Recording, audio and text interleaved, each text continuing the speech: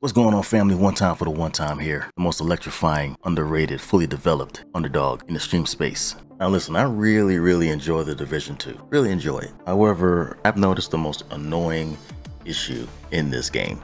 At least in my opinion. More annoying than overpowered NPCs. Oof. How? More annoying than crappy loot drops. More annoying than griefing rogue players in the DZ. Yeah, he about to fry me.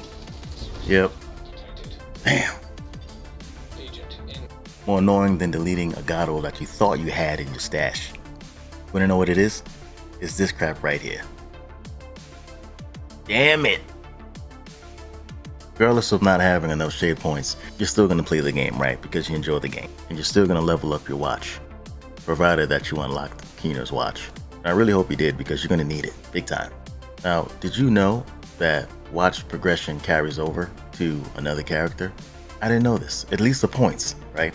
The unused points carries over to another character that you've gotten to level 40.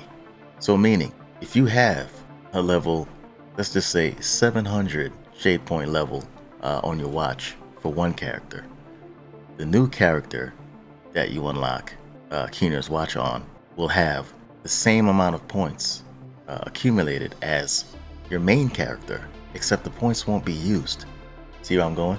So imagine if you had 4 characters, all level 1000, and you happen to,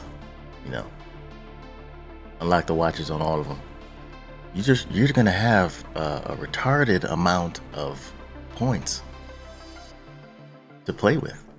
You have points for your scavenger, money, figuring out if you wanted to run a different kind of character, whatever it is, right? You're gonna have the points. And you can do this over and over and over again. You essentially never run out of materials to craft with. Now, your resources, like water, food, that stuff that you have to donate or scavenge for around the world, that doesn't carry over. You got to farm that. But your materials, your crafting materials, they carry over.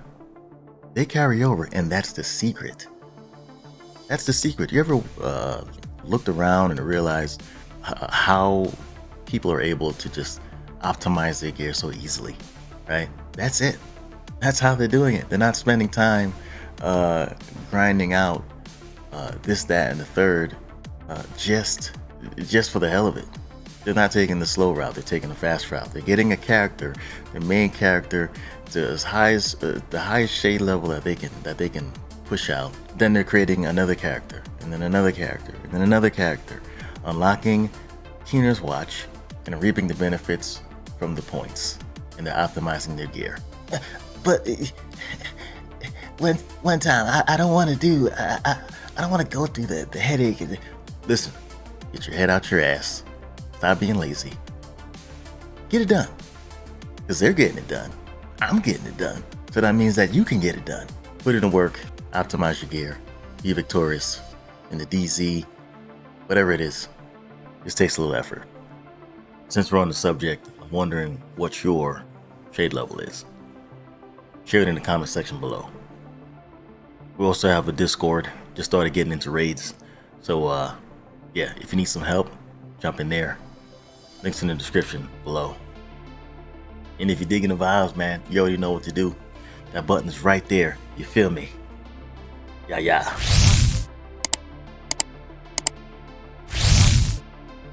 That way you stay tuned in, locked in, dialed in the zone for when we drop something new. You feel me? And on that note, take care of yourself, agent. Be careful out there. One time for the one time out. Brewsquad. Thanks for watching.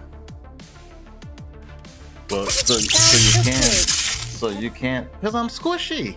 You know, like. Well, stay behind cover, goddammit. Well, I was behind cover. Damn it. Poking your goddamn head up. Look, you tanky for nothing, okay? You're supposed to be protecting me. So don't try to talk shit about me.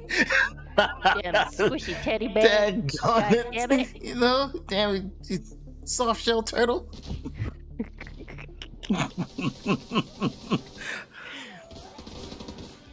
I don't want to hear it. You ain't a shell turtle. Yeah. You're just squishy.